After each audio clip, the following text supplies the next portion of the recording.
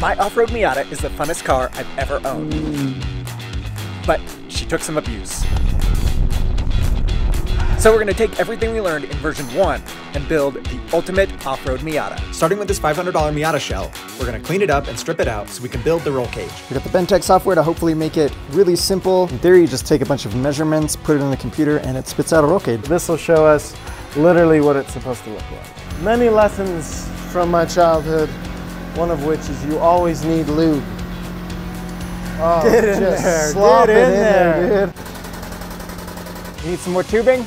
Oh, we need more tubing. And stop. Here goes our final bend. Will it be right? We'll find out in a few seconds. I mean, It looks like a roll cage. that looks pretty good, man. Gosh, that's really close, isn't it? We have half a roll cage. I don't know about half, but we have the first piece. Like, We have a feet. Good job. Captain's log, day 599 of building this roll cage is what it feels like. It's actually going pretty fast, but we have a door bar in. This might be the best piece I've made yet. Well, boys, we've got a roll cage. Now we have to take all the off-road suspension off version 1, rework it to make it way better, and craft it onto version 2. This shell has seen a lot. It is just too beat to continue living. We're gonna modify and reuse the original off-roadster control arms, but these shocks were not up to the task, so we're upgrading to Kings. in order to use these shocks, we need to raise our mounting point, which does two things. One, allows us to use the whole travel. Two, we won't scrape things on the lowest point in the car, which was literally the shock mount. We are gonna cut out a piece of steel, make a new shock mount there, make a shock hoop. Shock will mount right around here, go down through here. Then we have a pretty official pre-runner suspension. It makes a lot of sense. There's gonna be a ton of prep work before we even get to do the fun stuff, which is like build it. For him, the fun stuff is welding it. For me, the fun stuff is once he's done and I get to jump it. That's all I'm here for. It's not like I don't also like the other part, but it is satisfying to build something nice. We're kind of mocking things up, seeing if what we had in our head makes any sense at all. And so far, pretty close. And then we'll get this external reservoir up here, just like a trophy truck. It's gonna be wild. We're in completely uncharted territory here. There are other off-road Miatas, but there is nothing this custom and crazy. Nobody's rocking Kings on their Miata. I'm so pumped. That just looked so cool. We've got to pull the motor, which we've actually done quite a few times. Did we just blow up the motor? Watch the pop-ups. Who needs a step stool to reach a high height when you can use the old Pittsburgh jet? Short Kings unite! We've got some front suspension. Everything seems to be cycling clean, it's solid. We have a real beefy mount up here that'll get tied to the rest of the cage. We'll see how close we are.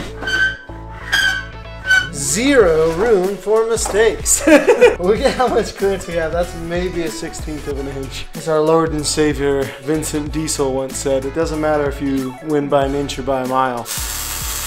Trying to figure out the steering, which has always been an issue even with V1. We've got the Heim joint down here, but the ball joint at the rack does not provide enough articulation for our tie rod to meet the knuckle. So the obvious answer is to Heim the other side as well, which means we have to build our own clevis to hold the Heim joint. Basically, you slip the Heim joint in like that so it can fully articulate up and down. We can't use a tuning fork. We have to use the existing tie rod end. So we're gonna cut it right there, weld on a little U-shaped clevis, and then we should be able to bolt this right back in. First clevis is ready to go. We're just going to get this screwed in. That'll get welded like that. That's legit trophy truck tie rod steering. It's legitimately something. That looks freaking cool. I'm excited. What is on my head? The whole time. Tie rods are almost done. Threading these by hand the old-fashioned way. In the entire 3 years of Miata-ing, we've never had good steering. So this is potentially a game changer. So many nights of insomnia trying to come up with good ideas. I don't know if we're quite on good idea territory, but it's not awful idea. I'm so stoked right now. What we're going for is this in parallel with the control arms. This could potentially be our best steering Miata ever. We are at an exciting moment. We're gonna mock up the tires. We got the 30 inchers. Huge step. Everything's bolted in, the suspension's fully bombed in. Literally We get to start looking like a car any moment now. There's gonna be a lot of cutting involved. Ain't nothing to it but to do it. That's not bad. We're so close to having wheels on it. This is my favorite thing ever. This is the greatest looking car I've ever seen. I love it. I think we're ready to get it off the jacks and roll it. It's first time ever rolling. Because we don't have shocks on it. Look at that freaking clearance though. The stance boys are jealous. It's so good, you guys. Imagine this bombing in Baja. That is the goal. We're gonna race the Baja 1000 someday in this Miata. Look at that! We have Miata movement. Yeah, bud. Nice work. The motor is about to go back in. Beautiful painted engine bay. Now it's just time to drop it right in. It's gonna be so wildly different. This is the beefiest suspension ever built in the Miata, period. How long until you'll let me jump it? Oh boy, that's putting me on the spot. Honestly, we're gonna have to jump it a couple times just to practice, so we might not be that far out, maybe a couple weeks. Ooh, I'm so excited. I can't wait. Got a motor in the car. We might be moments away from the first test drive of Off-Road Miata V2. We've had crazy off-road Miatas before, but nothing like this. We get sore in the old Miata seats after like 15 minutes, so we got some comfy ones. Hey! We're gonna be racing for 200 miles, like 8 hours. We need to be comfy. My heart is racing. I'm like really fired up and trying to remain calm so that I'm not like gonna rush something stupid and cause ourselves a problem. But it's hard not to be pretty freaking stoked right now. All right, what do you think, Billy? Dude, I like it a lot. How's my head? I think we're okay. Comfy driving position. Is this even real right now? Like, it's as real as it gets. It is time. Here we go.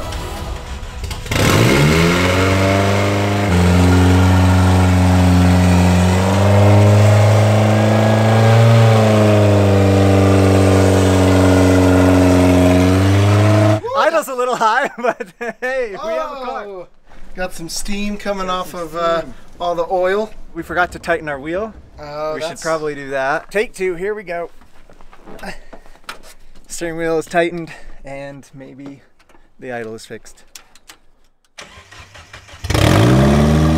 That's better. Can we make it around the block?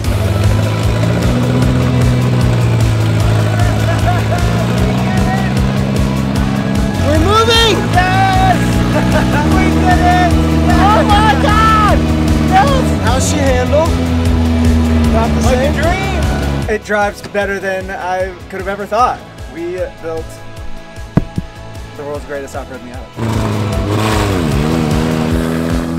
It's pouring some type of fluid. We never put two of the clamps on the coolant line. Ah, that was me. I forgot that. Okay. Did somebody call for AAA? Because your roadside assistance is here. Hey, crisis averted. We did it. We have a wild off-road Miata. We got a little more work to do before we can drive it off-road, but nice work. Unreal. I'm over the moon excited. Make sure and subscribe and stick around for the next video. We'll take it off-roading and it will be amazing. Woo.